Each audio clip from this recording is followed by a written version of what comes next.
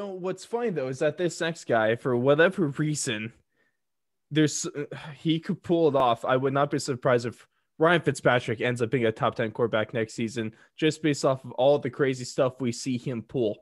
And talking about his future now is I was actually thinking like a couple weeks ago, I did a show with the hard hitting podcast. So shout out to those guys. They run a great show. It was a pleasure to be on.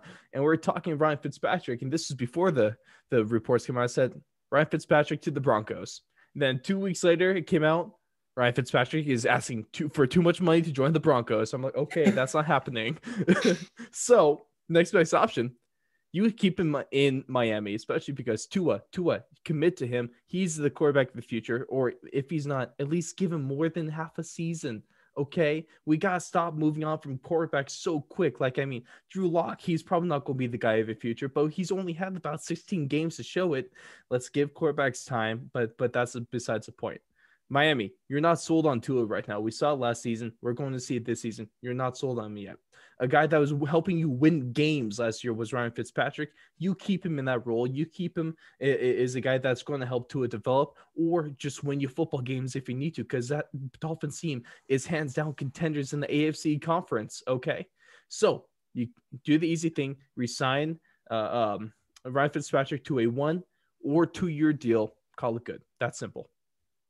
So I agree in premise to what you say, but I would love to see Ryan Fitzpatrick on the New England Patriots. Oh. I think that is just the perfect place for someone to just kind of ride off into the sunset. Go be with Bill Belichick. I feel like Bill's at this point now where, he's already kind of admitted like, all right, until I get my guy in here, I'm not going to win this Tom versus Bill, debate here. But maybe if I could just, tank for a couple seasons, maybe wait till the next Trevor Lawrence comes around and then, get my quarterback. And then once Tom's out of the league, I can try to make my comeback. But Ryan Fitzpatrick would just be so freaking fun on the Patriots because you go from a guy that cannot complete a pass and throws every ball into the ground to a guy that will literally stand in the pocket until his head gets decapitated and throw a deep ball. So I just think it'd be so fun to see that massive beard in the New England Patriots. No, Alex, are you talking about the guy that throws the football in the ground? Are you talking about Cam Newton,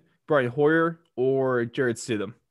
I'm talking about any quarterback that wore a New England Patriots uniform last year. So all the above fit that box. But I think Fitzpatrick would just be a hoot in New England. It'd be so weird to see like the classiest kind of your clean cut. It's almost like the Yankees of the NFL just come in with this big like Harvard grad, massive beard, doesn't really give a shoot on the field, and just chucking the ball around. And I would just love to see Ryan Fitzpatrick to the Patriots. And I think they have a ton of cap space, so it's not like them asking for a $10 to $12 million number is going to be just too much, because like we said, I think the Patriots are going to draft a quarterback, a Trey Lance or Mac Jones variety. You put Ryan Fitzpatrick in for 6 to 8 weeks. And then you hope that you don't have a Tua situation where you put that rookie in and then Fitzpatrick still blows him out of the water. But Alex, I'm sorry, but there's one glaring issue here. Okay. To your point, you said this would be a good spot for Ryan Fitzpatrick to ride off into the sunset.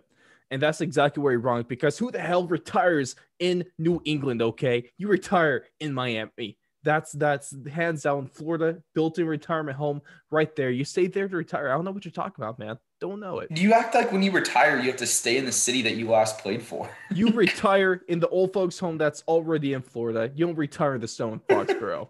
Come on. So you go to the Patriots, and now all of a sudden they have your retirement rights, and you got to live there for the rest of your life. That's sense. Exactly what I'm saying, Alex. That's exactly what I'm saying. I like that.